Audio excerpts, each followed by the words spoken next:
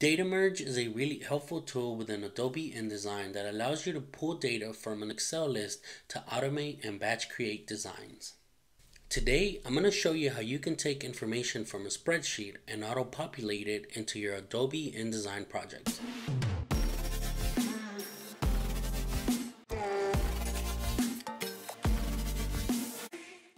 Let's get started. Imagine you've completed your big client's business card design, and now they want you to create a business card for each of the employees working in their company. First thing you want to do inside Adobe InDesign is identify what fields your design is going to need. In my case, I need name, title, phone, and email. Create a spreadsheet with all of these different tags and make sure the information is formatted exactly how you want it to appear on your design. We're going to go to Save As, and we're going to save this as a comma separated values or a .csv. Make sure you manually select the comma separated values .csv. If you select the one under common formats, your data merge will not work. Back in Adobe InDesign, you'll want to find your data merge tool. If you don't see your tool, you'll go to Windows, Utilities, Data Merge. Using the hamburger button to the right of the Data Merge window, you'll want to select your data source. Select the file you just saved as a .csv and hit Open. Now you'll see there is 4 tags here in my document with all the fields that I needed. With the Type tool or Text tool, you'll want to highlight your fields and select the corresponding tags.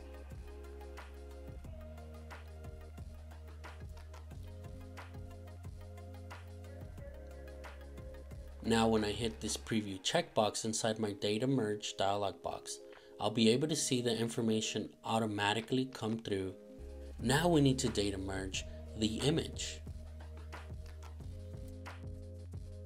Back in your data source, we're going to go ahead and start plugging in the paths for the images. We're going to take each path and copy and paste it into our data source. It's time for one of the most important steps in the image merge process. Inside your tag section, you'll want to put an apostrophe at and the word image after that. You'll see that your apostrophe disappears once you hit enter, but if you go back and click on the cell, you'll be able to see that it is still applied. Now we can go ahead and go up to File and Save. Back in Adobe InDesign, you'll want to select your hamburger menu once more and select Update Data Source. You'll see an image icon appear next to your image tag, and all there's left to do is for you to select your image frame and link it to your tag. Now when I hit preview here, you'll see that I'm getting an error by InDesign saying that my images cannot be located. This is due to the fact that I have my image files in a different folder than my data file. In order to fix this issue, you have to put your data source in the same folder as your image files. The paths that we copied and pasted into our data source are relative paths, meaning that the computer is looking for that path in the same folder. I went ahead and did that. You'll want to select your hamburger menu once more and select Update Data Source. And that is how you data merge a file with text and images together. Now it's time to export your file. You'll want to go once again to your hamburger menu inside your data merge window and select Export to PDF from the drop-down. The information on this dialog box is typically already default, and the only thing I'm going to do here is hit OK. I'm going to select the different parameters that I want for my output file, such as crop marks, and I want to make sure that my document has bleeds. I'll go ahead and click Export.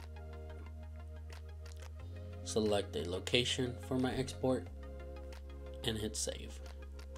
This is just letting me know that there was no overset text once the merge happened. Here we go.